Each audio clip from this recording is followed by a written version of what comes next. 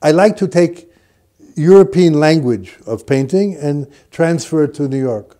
So instead of like Degas or Toulouse-Lautrec painting the absinthe drinkers in a cafe, I try and paint people in McDowell's, or people in Kentucky Fried Chicken, or people on the subway or in the streets of New York. But my interest is people, not.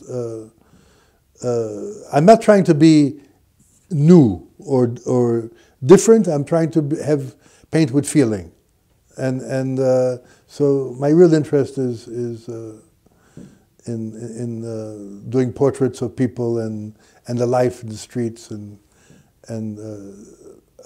I didn't choose Expressionism, which is a more emotional approach to painting, as a philosophy. I chose it because it temperamentally is who I am.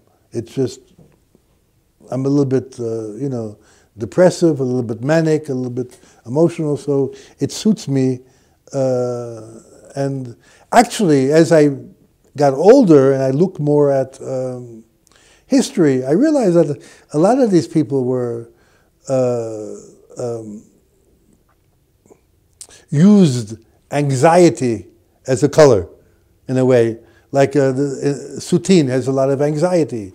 Kokoschka, Van Gogh is full of anxiety.